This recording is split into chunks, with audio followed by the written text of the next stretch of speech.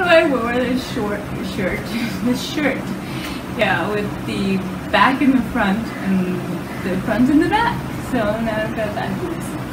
Gross.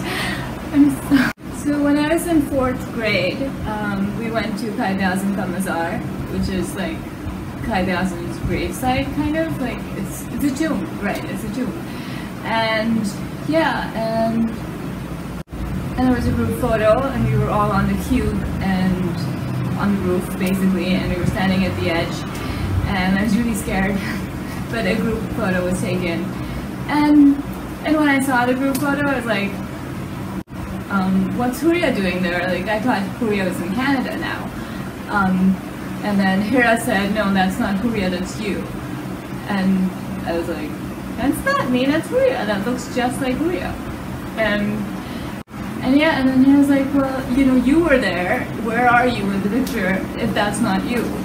And I was like, okay, so that is me. And so in 2nd grade, Hooria sang a song. It was, I'm a pretty little Dutch girl, as pretty as I can be, and all the boys around the world are crazy over me. And yeah, that's all I remember of the song. But yeah, I was really impressed by her. I would get really nervous around her. And then she went to Canada, and then in 4th grade, I was like, I was sure that it was her in the photograph and not me. I wish I had that photograph. I really do. Because, well, I was like, well, I didn't expect myself to look like her. Yeah. No. China.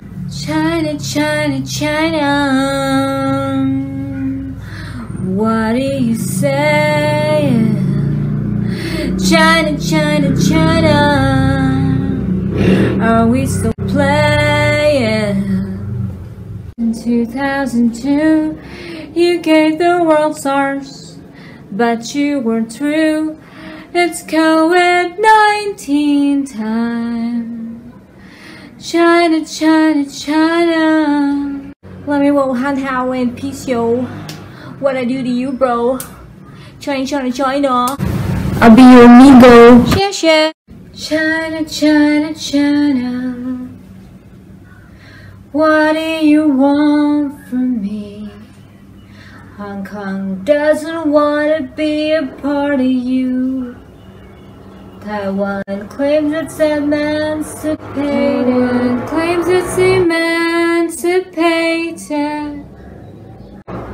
I made applesauce with honey and cinnamon. In 2009, you killed Akmal Shiekh, paving the way for international British execution. China. What is your problem? China.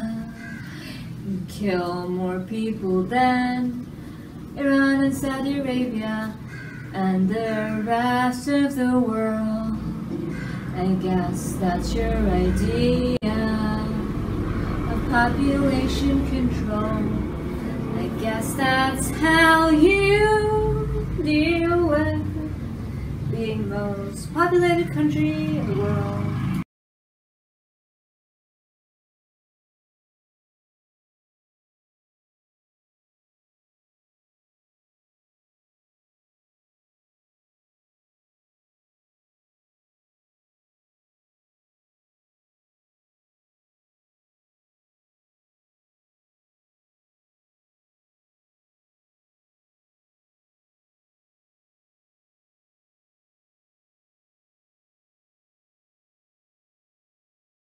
Sauce for the BRAT diet, but it's insufficient.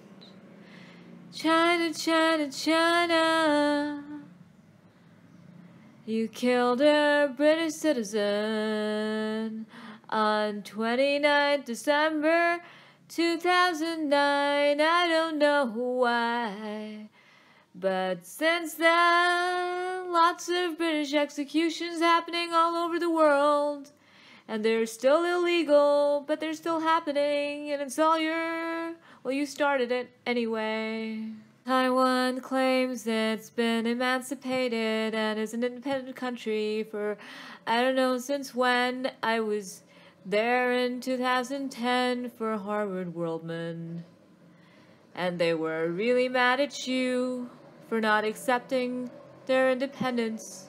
What's your problem? China. You're running a death trap. China. You execute more people than any other country in the world. In 2002 to 2004, you turned SARS, or severe acute respiratory syndrome, into a pan. I'm a big fan of wedgie dumplings, yo. Let me Wuhan how in peace, yo. Oh, pandemic, and now it's Covid19's turn.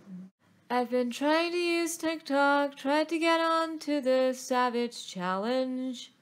It didn't work for me, not really, and I'm trying to get an audience from there, but it's all local.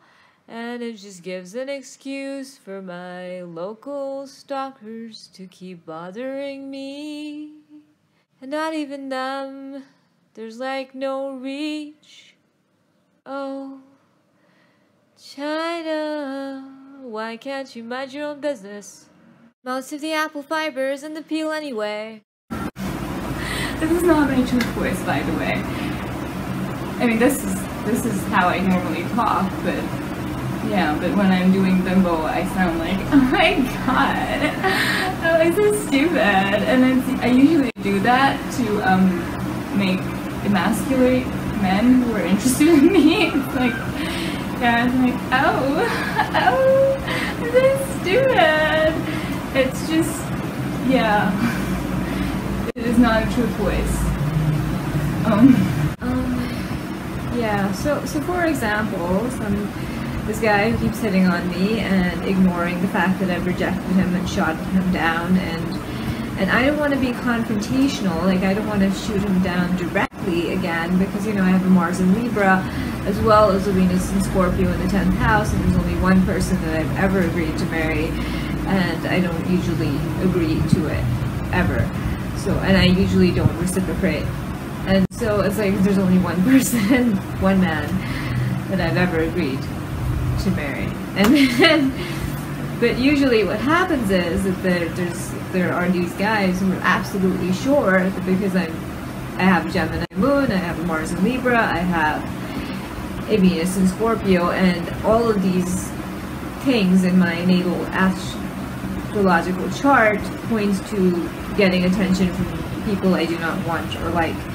So it's like, so this happens a lot, and my defense mechanism is to, so for example, if the guy says XYZ, right? So I mock the person and I try to emasculate them by saying, like, oh, I'm so stupid, like, oh, XYZ, and things like that, just to, you know, remind them of what a bimbo they are. And, you know, it's not smart to ignore the fact that you know, that I've told you again and again that I don't want you cupping my wrist or stroking my back or squeezing my shoulder or whatever it is that, you know, it's really bugging me. So it's like there's this thing that's really bugging me and I can't really say it like directly, and that's why I go into that, and that's not a true voice, okay? I won that silver medal and not a gold because I gave my first spar away because my opponent had asthma, and she'd gotten pumped before. Look, I'm a squirrel. Okay, no, that was weird.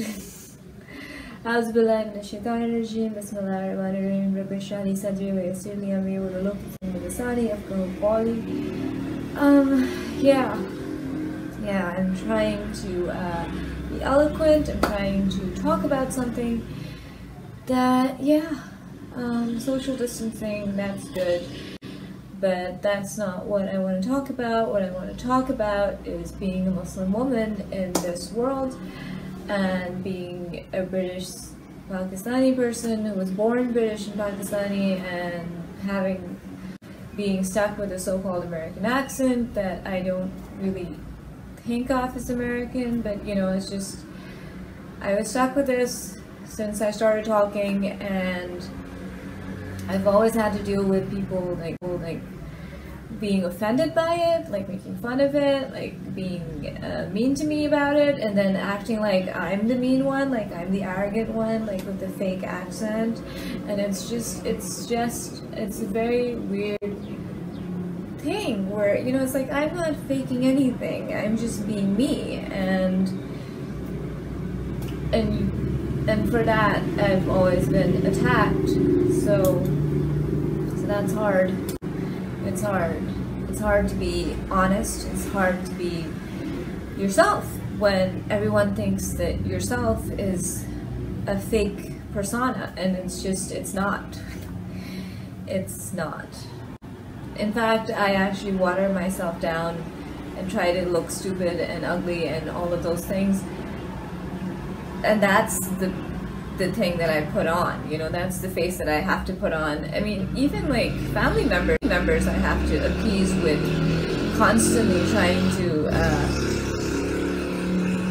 pretend I don't talk like this, and not just that, and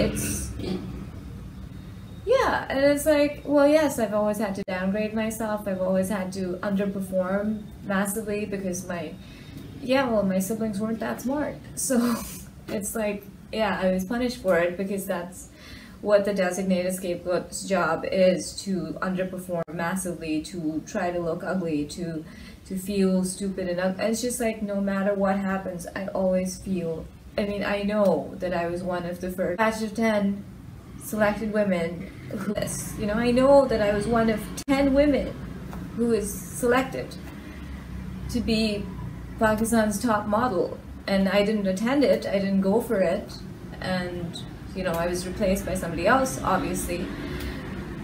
Right, anyway, it's like, I know I was selected, I've always been called beautiful, but it's just, I've never really felt it though, and I've always had this need to make faces, to be masculine, to be awkward, just like I have to pretend not to be, I have to change, I have to be unbeautiful, I have to be stupid, I have to be ugly, I have to do this to make other people happy, and it's just, that's not logical. Like, I have to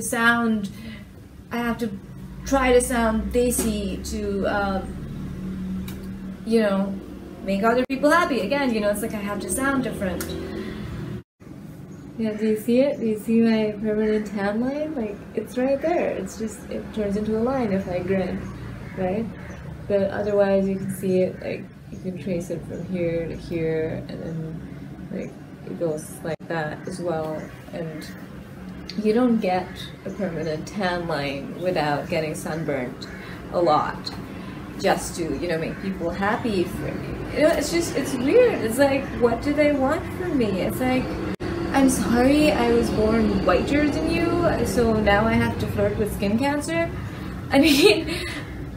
Right, it's like, you don't get this many lentigines without getting lots and lots of sunburn.